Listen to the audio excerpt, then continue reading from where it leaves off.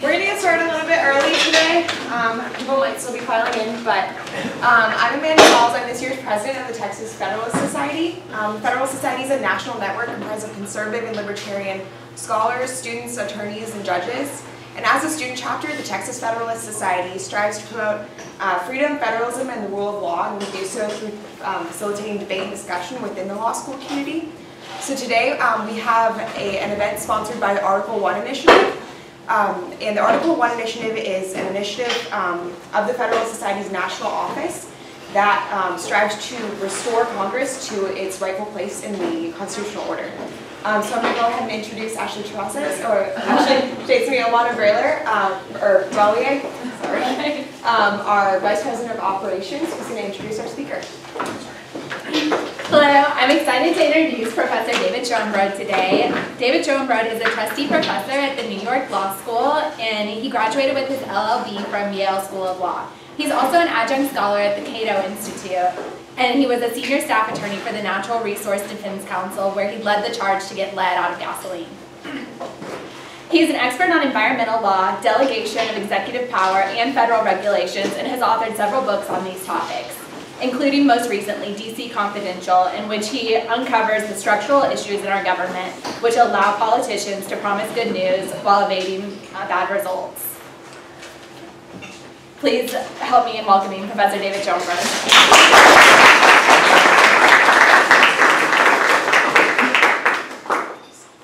Well, it's a pleasure to be here. Thank you for the warm welcome. Thank you to my classmate Richard Markovitz for hospitality in Austin. So I feel very warm and glad to be here. Let me start out this way. Let me tell you about an experience I had. It was clear to me 10 years ago that our environmental statutes are badly obsolete. I mean, think about when they were adopted. The Clean Air Act, as we know it today, was adopted in 1970. That's almost half a century ago. The Clean Water Act shortly afterwards. Most of the statutes were adopted during the 1970s. The last amendment of the Clean Air Act was in 1990, more than a quarter of a century ago. And almost all of the environmental statutes have gone on updated even longer than that. Now this is extraordinary given the fact that environmental regulation is such a technologically based area where there are rapid changes in our understanding of what the problems are, rapid changes in our understanding of how to best solve the problems. Now, I wasn't the only one who understood that these statutes were obsolete and that their obsolescence was a problem for the public. Richard Stewart, former chair of the Environmental Defense Fund, former Assistant Attorney General for Environment and Natural Resources in the first Bush administration, professor at NYU School of Law. His colleague there, Katrina Wyman, and I began a project to try to suggest how these laws ought to be updated. And we brought together 50 environmental law experts on the right and the left, and we came together, and what we told this team of experts was, we're not interested in discussing how clean is clean enough. That's a political question. We're not going to be able to really solve that one. But we could certainly show how to get more bang for the buck in environmental protection, how to get more environmental protection at a lower cost than the current statutes allow. And the upshot of this effort was we wrote a book called Breaking the Logjam, published by Yale Press, that said how to do this.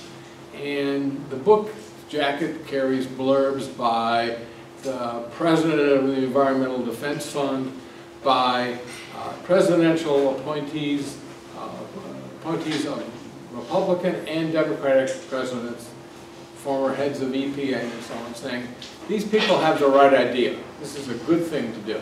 Okay? So Dick Stewart and I start going around the halls of Congress, and we're talking to Democrats, we're talking to Republicans, and they're all basically saying pretty much the same thing. Gosh, what you're suggesting makes all kinds of sense. I wish it was on the statute books, but you know, my colleagues here in Congress, they don't really want to take responsibility. And fixing these statutes is going to take some responsibility. They're not going to do it. And you know, they were absolutely right. There was one member of Congress who really tried to move forward, but he was like disappeared into the quicksand. And this experience really shook me because I was kind of in the mental habit of thinking is that by and large, Congress is moving towards some kind of conception of what's good for the constituents. But this was contrary to that, absolutely contrary. And the evidence began to pile up that this wasn't just a matter of environmental law. I mean, you think about the things that Congress can't do. I mean, adopt a budget, come to some kind of resolution of the health care problem that has widespread buy-in, fix the immigration statutes, or come to some kind of resolution. All of this gets swallowed up in some kind of wild polarization that prevents Congress from doing its job, which is to come to compromise solutions on pressing national problems. And the public disdains Congress. Okay. So many people are beginning to see this. The result of which is that a former dean of the Stanford Law School became president of a foundation somewhere on the left, the Hewlett Foundation, and began something called the Minnesotan Initiative to try to do something about Congress. And the foundation gave grants to groups on the left and the right, including the Federalist Society. And with that money, the Federalist Society began this initiative called the Article 1 Initiative, so that it, along with other organizations, could try to find some solution to the sickness that we have in Congress. And it so happened that while this was all beginning, I was beginning to write a book about what I'd seen, motivated by what I saw in the environmental area, but I wanted to make the book more widespread because only so many people get excited about the environment, but I saw the same problem occurring all over the place. Taxing and spending, war, you name it, the same type of phenomena of members of Congress ducking responsibility was harming our government. So I wrote this book here, recently published, called DC Confidential. And my effort was not to advance the agenda of the right or the left, but rather to fix the institution that comes to some kind of compromise solution about the problems of the left and the right. And that is symbolized on the book cover by the indication that forwards to this book have been written by, or provided by, Governor Howard Dean, former chair of the Democratic National Committee, and Senator Mike Lee, who's probably about as far on the right as anybody in the United States Senate. Okay, so what the book tries to explain why Washington today has become a place of many dramas and few decisions about pressing issues. And obviously this uproar and indecision hurt the nation, and there's no doubt that this drama is caused in part by the personalities of some of the actors in Washington. But the thing is, what we need to keep our eyes on is our best hope of avoiding further repetition of such crises is to get to its root cause. And the root cause, I believe, what elected Donald Trump, what got Bernie Sanders so much support in the Democratic primary, so this is not a left or a right thing, is the people have gotten to distrust our government. And the distrust and the fall in trust is absolutely phenomenal. I mean, here's the data. 76% of the public answered affirmatively to the question, do you trust the federal government to do the right thing all the time or just about all the time? 76%. In 2015 and 2017, both before and after Trump's election, the figure was 19%. Now that's just an astounding change. Now, you also may be astounded at the idea that something like 76% of the public trusted the government in 1964. How can this be? I mean, but that's your vantage point. That's how you see the world today. It didn't seem that way to me back in the 60s. Here I am as an aide to then Vice President Hubert Humphrey. When I first went to work in the Senate in 1962, I was proud to be there because I really felt these people in Congress were being responsive to their constituents. And as I worked on various pieces of legislation, I very much got the impression that the way the system worked was like this. That members of Congress took credit for conferring benefits. They were happy to do that. They weren't so happy to take the blame for the burdens that their legislation imposed, but they weren't ducking the blame by and large. And that's, of course, the way the system is supposed to work. That's how Article 1 is supposed to work.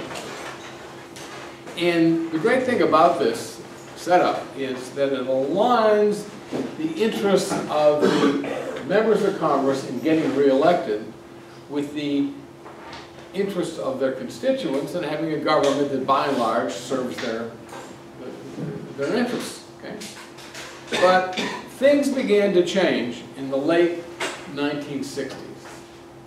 And the change was that they began to legislate in new ways that lets them shift the blame for the bad stuff to other folks. Now, this blame shifting began innocently. It wasn't like a bunch of people in Congress sat down and said, how could we avoid blame? It came from something else. Let me try to explain what was going on. Americans of the mid-1960s had seen their government work wonders. Think about what I, growing up, knew about my government, or thought I knew about our government. It got us through the Great Depression. It won World War II. It had invented atomic energy, which ended World War II and promised cheap, clean electricity. It built the interstate highway system, which did not exist when Dick and I were children. It was now in charge of an economy that was the best in the world and rising. People felt confident about their economic futures. It had passed the Civil Rights Act of 1964. It promised to end poverty. I just went and visited the LBJ library, and I saw one of the plaques there. It says, I'm quoting, "The 1960s was a time of great optimism." And it was that optimism and the hubris that came with it that led to the problem. The people, understandably, wanted government, this wonder-working government, to do more. Like, for example, and this is only one of many examples, stop pollution. But voters also, understandably, I mean, we're all human, they didn't want to bear heavy burdens. Okay? So the legislators, again being human, wanted to satisfy the voters. Great. Okay? So they searched for ways to please them, please us. Okay? So take the Clean Air Act of 1970. It promised healthy air without great burdens. And there was a theory to support it. It was called technology forcing. This was the idea. Congress would set a definite deadline for the air to be healthy and tell industry, if you don't, you're going to have to clean up to that extent by the deadline. Otherwise, factories will have to shut. That was in the legislative history. The idea was that the Congress didn't want to shut factories. They figured they set the definite deadline. The industry could invent the ways to get it done in an affordable way. And the way Congress explained it to us was this. American ingenuity could put a man on the moon, just put a man on the moon. And if it could do that, it could clean the air on Earth. This, I swear, was what Congress said. This was said. The only problem was the theory didn't work. Turned out that to meet the health deadlines by the deadline would have required taking something like 2/3 of the cars off the road in Southern California. Now, that just was not going to happen, right? And so the elected officials made quite clear to EPA, you're not going to do that. And they didn't. So there's all kinds of ways in which the politicians were basically telling the agency, don't do stuff that's going to upset our constituents. So to the extent, so they shifted blame to the EPA, and that meant that instead of the interests of the legislators and the constituents being in line, they were now in conflict. Okay. So once Congress began to shift blame in this way, it was hard for them to go back. I mean, this is a great system for getting reelected, right? You make the rosy promises, you shift the blame for the disappointments and or for the burdens. Why not go with it? Right? It's like bad money drives out the good. It's true in the economy and it's true in legislation. Okay? So the interests of the legislators went from being aligned to those of their constituents to being in conflict. Now, I saw the effects of this firsthand when I was an attorney for the Natural Resources Defense Council in the 1970s. I saw this in regard to many of my cases, but let me tell you about one of them. It were the cases to get lead out of gasoline. Now, the statute said that the public's health would be protected from lead by about around 1976. That was the deadline. But to take the lead out of gasoline would somewhat increase the refining costs. That would be unpopular, having to pay more at the pump. And so there was pressure on EPA from liberals and conservatives in Congress not to do it. They didn't do it. Now, and I brought lawsuits and I won. Second Circuit, DC Circuit, cert denied in the Supreme Court, but it took a long time to get the process to work.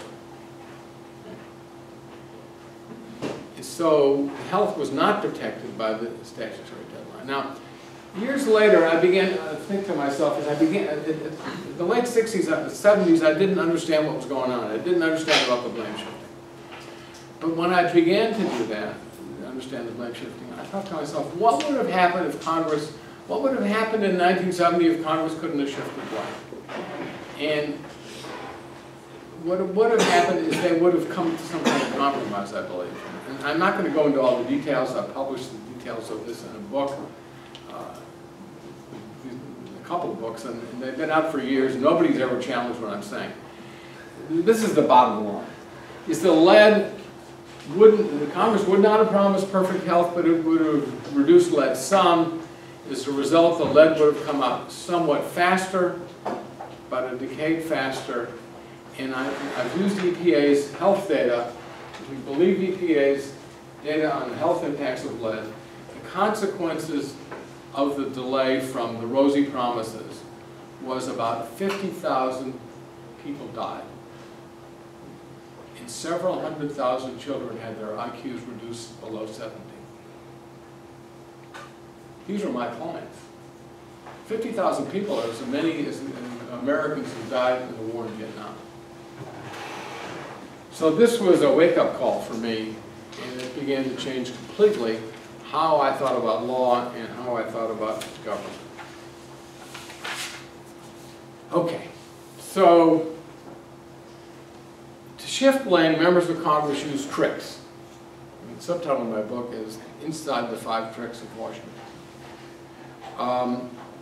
Now, how can they get away with these tricks? Because you look at a politician and the first thing that goes off in your mind is trickster, right? Well, but there's all kinds of folks we know that are tricksters that get away with tricks. Think about a stage magician that pulls a rabbit out of a hat. You know he's doing a trick, right? But it works. So why does it work? Because we don't see the sleights of hand. So what I've tried to do in my book is to identify the sleights of hand that allow members of Congress to work the tricks. So let's start with the regulation trick, the one that's most pertinent to environmental law. Previously, what Congress had done is it either enacted the rules of conduct itself, which meant it took credit for the rights, regulatory rights that it gave people, and the duties that it imposed, and it took responsibility for the benefits and the burdens, or it handed the whole thing off to an agency saying, yeah, pollution is a problem, you solve it. And to the extent that it did the latter, it sort of handed it off to the agency and didn't meddle with the agencies had their internal reasons for wanting to reach a relatively balanced solution. But with the regulation trick, which I think really got off to a roaring start with the Clean Air Act of the 1970s, they did something different. They created judicially enforceable rights to regulatory protection. And then they commanded the agencies to impose the duties corresponding to the rights. And as you know from law school, there ain't really no right unless there's a duty. But they only took responsibility for the half of the deal, the rights, not the duties. So that meant the members of Congress got credit for the good stuff, protection, and shifted blame to the agency for the failures to deliver on the rights and on the burdens. That's the sleight of hand. Now, this trick harms us to this day.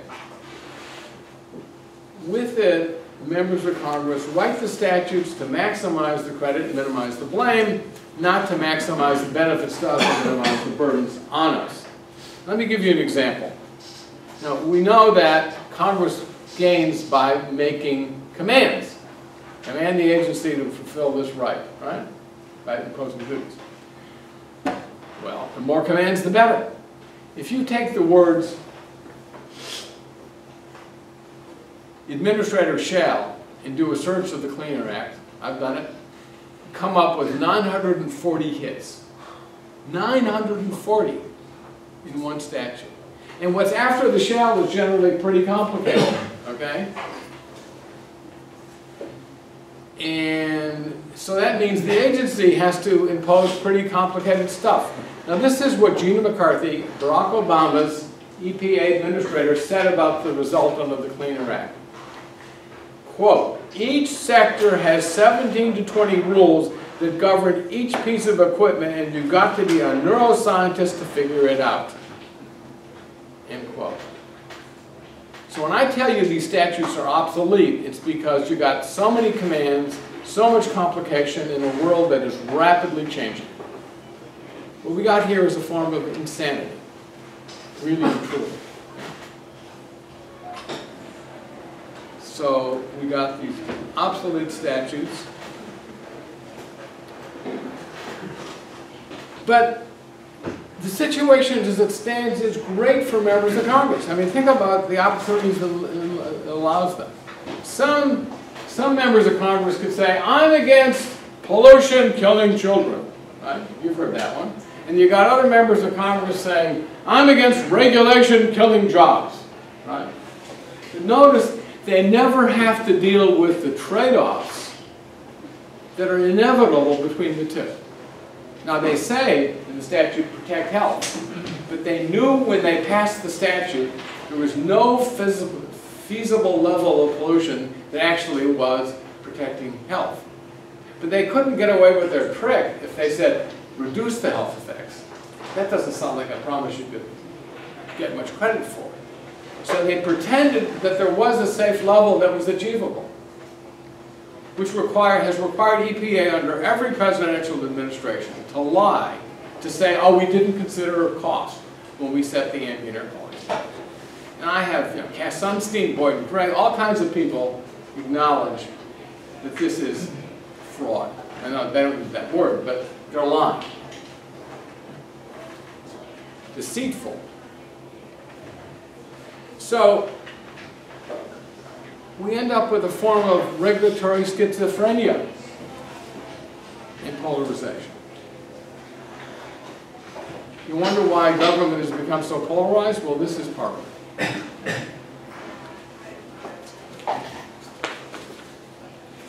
Now, another trick is the money trick. And by the way, I mean, I guess I said already, but I'll say it again. The reason why I wanted to get to tricks other than the regulation trick is, I think, when you see that the same pattern of behavior is repeated again and again, you begin to see the problem not so much as a problem of bad policy results in some one area, like clean air, but you see it as a problem of dishonesty in Washington. And I think, to the extent we could begin to see the problem that way, there's a better chance of getting the political horsepower needed to fix the problem. Now, the money trick too began, innocently enough, around in the later 1960s. Now, Congress previously had generally raised the revenues needed to pay for the benefits it promised, which gave its members credit for the benefits and blame for the burdens. Now, I understand that occasionally there were big deficits, but this was generally during wars or big depressions, and often these big budget deficits were followed by some years where they ran surplus. So it wasn't like everything was always balanced completely down to the last penny, but by and large Congress was taking blame for the burdens needed to fulfill its promises. I mean, for example, Social Security, as enacted in 1935, they imposed, Congress and FDR imposed taxes fully sufficient to pay for the benefits that they promised as they understood them in 1935. You know, when you come to Medicare, Lyndon Johnson, 1965, they didn't do that. What they were doing is shifting forward in time the need to impose the taxes needed to pay for what they had just promised. So what the money trick has our members of Congress doing is shifting blame to the future, to future legislators, to future presidents, for the need to increase taxes or cut spending in order to make ends meet. And the parlance for this in Washington is kicking the can down the road. Now, I want to be clear here that the problem is not that we have a debt. The problem is not that we have a current debt. We could live with the debt as large as we have right now, ad infinitum. The problem is that we have current policies that are going to cause the debt to national income ratio to keep going up and up and up. Now, there's no certainty as to how high it could go, but we know it can't go up forever. Because at some point, people who lend the government money are going to say, hey, I'm not going to get paid. So that's just the truth. So in my book, I try to make some calculations based on the work of some economists I trust as to how much it would cost to make ends meet. Now, let me give you a sort of a way of thinking about this. Is you got to change current policies to cut spending that would take place under current policies, or increase taxes that would be imposed under current policies. Now, in the end, those spending cuts or tax increases get felt by individuals. If you cut federal aid to the University of Texas, in the end it's going to be felt by students or faculty or somebody, custodians, somebody. So this is the calculation, this is the bottom line of the calculation I did. This was as of 2012. The cost per family, average family of four, of making ends meet, $17,998. I mean, it's an estimate, but that's what the calculation came out to. Per year. It's a huge amount of money. It just sort of boggles my mind it can be that much. And the longer you delay, the higher the price tag. So since it's now 5 years after 2012, it will be somewhat greater than that. One reason I think the sum is so large is, given current policies and given demographics of new retirees and the number of workers, the picture gets worse and worse and worse, particularly under Medicare. So, how do they get away with this? Because, I mean, we all hear about burdens on future generations, and that's you, by the way. How do they get away with it? Well, the way they get away with it is this, is they make the promises of benefits very concrete. People get a letter every year saying, this is how much your Social Security payment is going to be when you retire at such and such a date, down to the dollar, right? You don't get a letter saying, this is how much taxes on your family or spending cuts you're going to pay for benefits for your family are going to have to go down. So they, just like the magician makes you kind of look at the rabbit and not where it's coming from, Congress is kind of hiding from you what it doesn't want you to see by keeping the, what they do report is the national debt, 20 trillion. Well, that doesn't mean any more to me in terms of what it means for my life than the distance to the moon. You got to make it concrete to have any real political savings. Next trick, the federal mandate trick. Now, Congress previously had required states to honor constitutional rights, as it darn well should, and when Congress gave money to a state to build a highway or to do something else, it properly required the state to do it right. It would be stupid to give money to states to build highways and then have them build highways with crummy concrete. So you're going to make a condition on the grant that you got to use decent material. Okay? With the federal mandate trick, but notice here that this does not involve a shifting of blame. Congress gets some credit for giving a grant to the states for the highways, but they have to pay for the grant.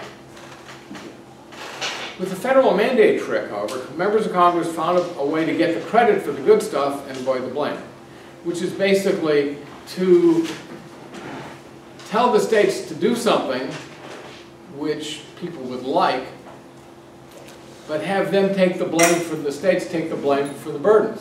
So for example, Clean Air Act, let me use that as an example again. It says to the states, well, if you want your federal highway grants, you're also going to have to do what we say in terms of cleaning up the air. You the states, you the governors, you the legislators, are going to have to impose the burdens on your local industry to make the air as clean as we promised the voters it was going to be made. This is what they call cooperative federalism. This is how cooperative federalism works. Congress gets credit for promising clean air and makes the governors and the state legislators take a lot of the blame for imposing the burden they would deliver. That's cooperative federalism. Didn't that come from the Johnson era as well, now that I think about it? Okay, so basically what's going on here is Congress is inviting the states out to dinner and leaves them with the tab. So what's the sleight of hand here? How does it work? The governor must go along with these mandates because it's political suicide for a governor to turn down the federal highway grant. I mean, after all, where did the money come from? From the governor's own constituents. So it'd be stupid for citizens of Texas to pay taxes for there to be federal highway grants and have all the money go to other states. So you may ask yourself the question, why aren't members of Congress shaking in their boots because they're going to be blamed for this mandate on the state?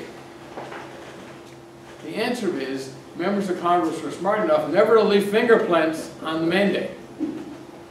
There have been many dozens of roll call votes on the Clean Air Act, but never a roll call vote on any of these mandates under the Clean Air Act. So members of Congress say, well, I wouldn't have supported that, but I did want to vote for clean air. I voted for the Clean Air Act, that's fine, but I didn't vote for that mandate. That's the federal mandate trick. And this trick harms us too, because it drives states to spend more and do more, even though they are facing looming fiscal crisis, and even though, as the federal government runs into increasing financial difficulty, it's going to probably have to begin to cut back on grants to the states. The debt guarantee trick. Now, previously to the 1960s, Congress had guaranteed the payment of some private debts. For example, during the Great Depression, when there was a banking panic, the Congress set up the Federal Deposit Insurance Corporation to guarantee that banks would make good on small deposits. Initially, the limit was $2,500. Now, quite purposefully, they did not guarantee repayment of the banks to the big depositors or the people who bought the bond for the bank. And here's why. So long as the bigger, more sophisticated depositors and the bondholders were also more sophisticated, didn't have the repayment of the money that was owed them guaranteed, they would stop depositing money or lending money to banks that were engaging in speculative practices, because they may not get paid back. So that imposed a kind of marketplace discipline on the banks. But again, in 1968, under Lyndon Johnson, the federal government began to guarantee the debts of some of the financial giants, which meant they could begin to engage in speculative lending practices, which would pay them higher interest and drive up their profits in good times, without having to pay more interest on their debt and indeed still have access to the capital markets and borrow more money. So it encouraged them to, I can't think of the word for when you borrow, leverage. It encouraged them to leverage their capital and to engage in more speculative lending. But when bad times came, as they came in 2007, through a bubble that was, a financial bubble that was caused in part by these debt guarantees, then taxpayers were the ones that had to bail out the Wall Street. Now, voters got very upset about this. And the upshot was that Congress passed a statute that purported to end this practice, the Dodd-Frank Act. It does not end the practice. It's still there, it's just hidden. So the debt guarantee trick continues. So the harm that could come to us from these big banks failing is still there. Meanwhile, we got President Trump, the great swamp drainer. He is talking about easing the regulation of the banks, but he's not talking at all about ending the debt guarantee trick. I call him the swamp drainer in chief. Okay, last trick, the war trick. During the nation's first 160 years, Congress did take responsibility for going to war, either by declaring war or by passing a statute that specifically authorized the war to take place. That changed with Korea in 1950. President Truman said, I don't need to go to Congress, this is just a police action. 33,000 American troops died in the police action. People got upset about this, and as a consequence, in '73, Congress passed something called the War Powers Resolution, which purported to say that presidents can't go to war without going to Congress first and getting approval. But Congress and the presidents together use a loophole in the War Powers Act such that if the war is controversial, the president doesn't go to Congress, which is great for the president because the president gets more leeway to do what the president wants. And it's great for Congress because if the war turns out to be popular, the members of Congress can march on the victory parade, and if it proves unpopular, they can shift all the blame to that guy in the White House. So for example, with Libya, Republicans and Democrats in Congress went to Obama and said, you should intervene, you should kill that Gaddafi. And by the way, don't make us vote on it.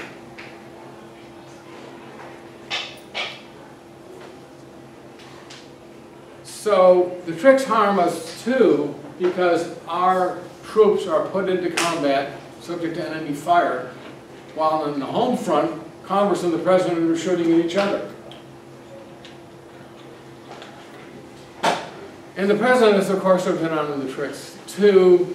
The President gains power from the war power tricks. With the other trick, the President, like members of Congress, gets to make rosy promises and signing the legislation. Have a nice ceremony in the White House. I'm doing great things for you, public. But blame goes elsewhere. So what do we do about this? I'm going to try to wind up in 5 minutes. My advice is don't hate the player, hate the game. In other words, we need to change the ground rules of the game of politics in Washington that's played today. You can't hate the player. You can't hate the player, but it doesn't do much good because legislators are afraid that if they or their party give up the tricks, then the other party gets elected. So even if you manage to mount a campaign to stop the re-election of your representative, whoever gets elected in that person's place, their tendency is going to be to keep on playing the tricks. Just like Donald Trump is continuing all the same tricks that came before. So what you got to do is change the ground rules of the games of politics so that all players have to behave more honestly. And that would return the power to the people as it should. Now, my contention is that Congress could change the ground rules through statute. We don't have to have a constitutional convention. I don't think we're going to get a constitutional convention or a constitutional amendment. I think things like the balanced budget amendment, you heard of that one? That's just a way for members of Congress to pose that they want to be responsible about the budget and then cut taxes too, right? Or raise spending. Because they know it's not going to happen, so that's a way they can appeal to people who are concerned about money without actually having to do anything that's unpopular.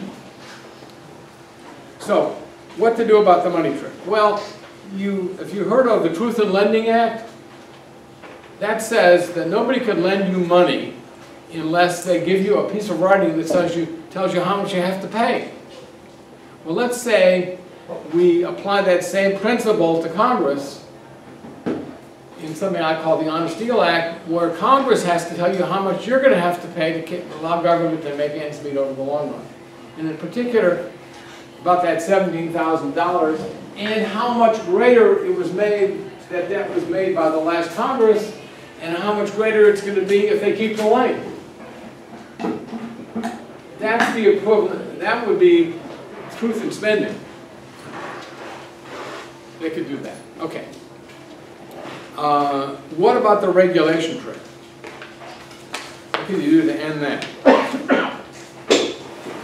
And by the way, my truth in spending doesn't dictate that we eliminate the debt. It doesn't dictate that we have a balanced budget. It just says members of Congress need to be accountable for what they're doing on the taxing and spending front. Regulation. So recall its basic structure. Regulation. Congress creates a regulatory, creates regulatory statutes where they take credit and shift blame. Now, because of perceptions of this back in 1995, I think somebody ought to shift this. There, this closer. Okay. Some Democrats and Republicans in Congress came to me and said, "What can we do about this?" So, what I thought about was a proposal that James Landis, the New Deal's guru of administrative law, made in a book published in 1938, where he said the major regulatory decisions of the agency should be put to a roll call vote in Congress. And he said this would mean that the agency would be the technical agent in the initiation of the rules of conduct, I'm quoting him, yet at the same time make elected lawmakers share in the responsibility for its adoption. So I took this idea and I merged it with a law review article written by Stephen Breyer, then a judge, about how you could take the Landis idea and implement it in a perfectly constitutional, workable way. And the result was the statute called the Congressional Responsibility Act, introduced first in 1995. Where is this thing? Congressional Responsibility Act.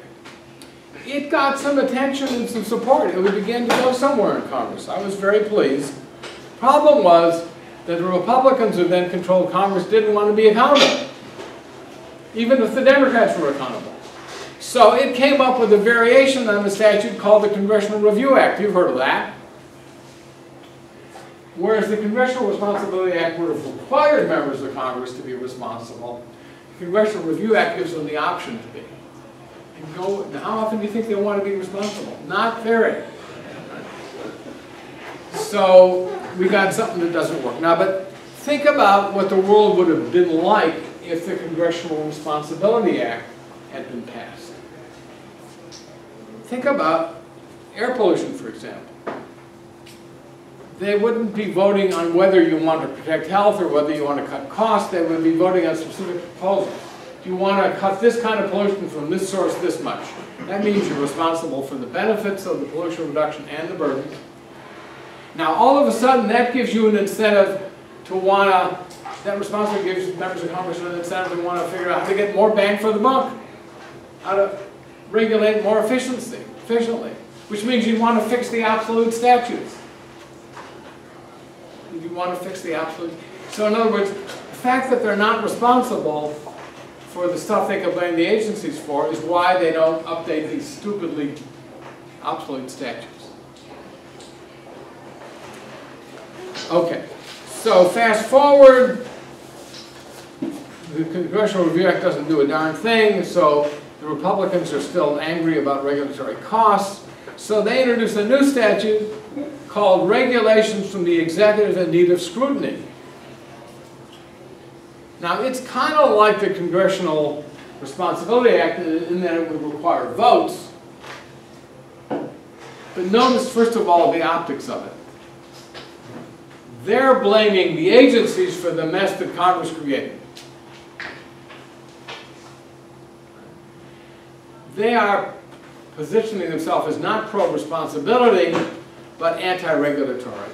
And the substance of this, and added on to the Landis-Breyer ideas, is a bunch of garbage that is designed to make sure the thing never gets passed. Now, they could go back to the original Landis kind of idea. The Republicans could introduce such a bill, the Democrats could introduce such a bill. But you know what? The present setup is just perfect for both sides. They could both complain about what they want to complain about and be responsible for nothing. Now, I am talking to a few senators on both sides of the aisle. I think there's a possibility I could get something introduced that would get back to the Landis-Breyer idea, but I don't know. Okay, so just another slide or two and we're about done here. So I want to call your attention to my website for the book. If you look on the upper left-hand corner, the 5 tricks, that's a brief summary of the tricks. The next one over, how to get an honest deal, that's a summary of my Honest Deal Act proposal.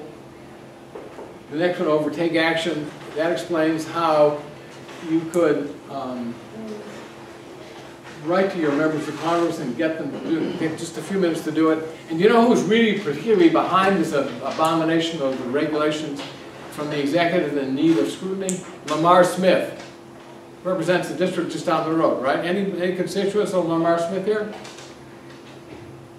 Well, you wouldn't know anyway, so just write them and tell them, get off the duff, okay? And then finally, all the way on the right there, games. We got some online games that will show much more graphically than I can do in a talk just how these tricks work and how they can be fixed.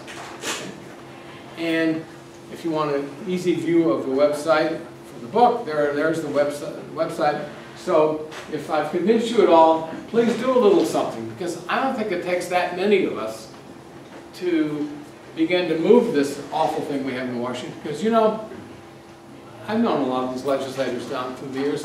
By and large, they went into public service because they wanted to do some public good.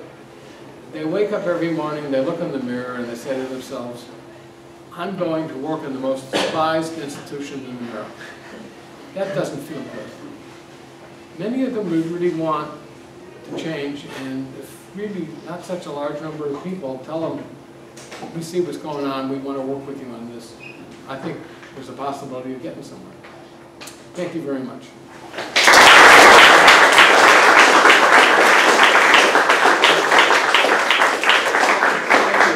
Let's talk a little bit. Questions, comments? Yes, sir. Do you know if this is just a U.S. phenomenon, or is there also a comparison able to other international countries? Because I feel like this would not be only U.S. related. Well, I guess the simple answer is I don't know, but a couple things come to mind. Is that belief in democracy in developed countries, the polls show, is going down across the developed world. Now, I would imagine, and at least some of the tricks are being replicated in other countries, because you know the business of debt to national income is going up in other places. It's harder to imagine exactly how the regulation trick would work in other places, because with the parliamentary system there is not as much separation between the legislative body and the regulators. But I may be wrong about that. But anyway, I don't have a very specific. I can't say more than that. Yes. I was surprised to not see gerrymandering as one of the tricks that you listed, and I was wondering if you think that gerrymandering is at least partially responsible for the increased polarization in Congress. Good question. In earlier drafts of the book, I did have some material on gerrymandering. And I mean, of course, gerrymandering is an abomination because it lets the representatives pick their constituents instead of the other way around. There is some political science that tends to suggest that gerrymandering doesn't contribute that much to polarization, because after all, says the political science, the Senate is pretty darn polarized too, and gerrymandering doesn't figure in the Senate. But I can imagine a way in which the change dialogue in the House infects the politics of the Senate. And in any event, I dropped gerrymandering from the book for a very instrumental kind of reason, which is I really couldn't figure out a credible solution to the gerrymandering problem, at least as long as we had the Voting Rights Act, because the Voting Rights Act really calls for a form of result-oriented districting, would be a way of putting it. So I do talk about gerrymandering in the book, and I find it awful, but I don't list it as one of the 5 tricks. And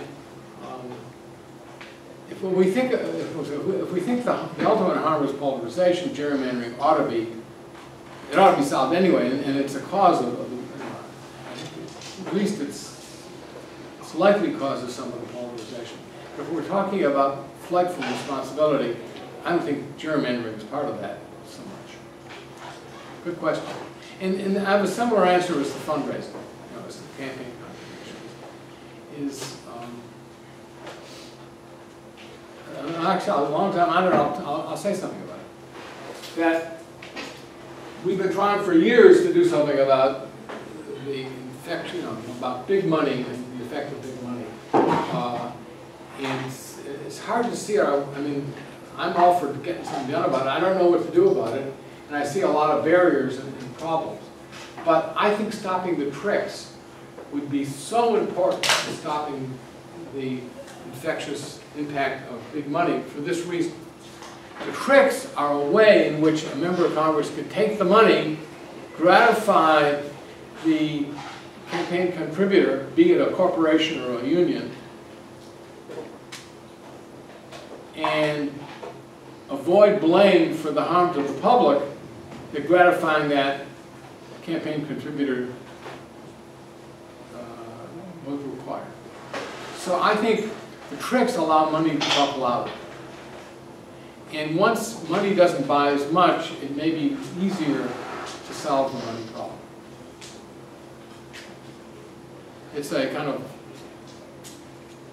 demand-side response to campaign contributions. Yes, sir. You talked about the percentage of people that are confident in government. You mentioned the statistics from 64 in 2015. Do you have a sense of how that statistic dropped over time or changed? Yes, it was a fairly rapid drop through the 70s, and you could attribute a lot of that to Watergate and the Vietnam War. But if that's the only thing that was going on, then you would expect the confidence to be back up higher today. But it didn't follow an even line. It kind of went up and it went down in the 70s, went up a little bit in the early 80s, and then went down again. If you want to see the data, just go to Pew Research and look for distrust, and you'll see a graph there that lays it all out. So anyway, I mean, I think the reason it's so much lower today is not Vietnam or Watergate, it's what I'm talking about. Yes, sir. Do you imagine, or I'll say, passing what you did in the past, had that not happened, you would try to pass that today, do you think that would be more difficult? Pass what? Like you were involved in the efforts of removing lead from gasoline Would it be more difficult today? today versus... No, I think it would be easier today because the science has become more defined about the health effects of lead. When you think about the uproar about Flint, the crisis in Flint came because something like 4% of the children in Flint had lead above the level we presently say is poison, unacceptable. 4% of the children. That's a tragedy, right? In New York City in the 70s, the average child had blood lead levels 4 times that. I mean, that just sends a chill through my body. And so it would be much easier today to do something about it. Yeah. Follow-up question. When you're mentioning these statistics... But I'll say something else about that. Yeah. There was one place in the Clean Air Act 70 where Congress did take responsibility. That was new cars. It didn't say we're going to make new cars such as they'll never hurt health. They're saying they said we're going to cut the emissions from new cars by 90% over the next 5 years. If they just cut the emissions of lead by 50% over the next 5 years, we've been miles ahead of where we got. And Detroit was a much more powerful force than the makers of lead additives. Anyway, today we could do much better on lead if we had legislation. Yes, sir. Were you involved in replacing, I'll say, lead and gasoline to move into ethanol as like a better... Ethanol is not a replacement for lead. You didn't have to put ethanol in. The reason we got the ethanol is it's good for the corn farmers.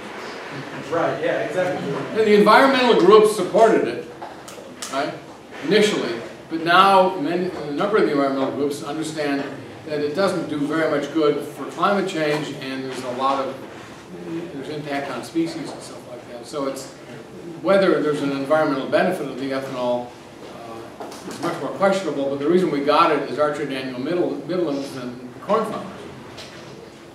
What would you say the evolution is? Like, what? The next thing, replacing ethanol from it, like remove ethanol, or remove lead, it's got to be removable ethanol. No, you don't. You could just take the lead out of gasoline. You don't need the ethanol. The ethanol, the removal of lead is not why we have ethanol.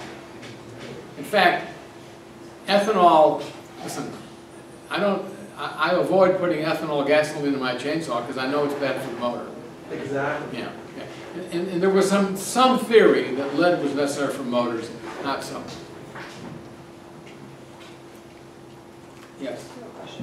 So if we're gonna make Congress take responsibility for policies instead of passing the buck to executive agencies, it seems like the way that the administrative state works is gonna have to shift.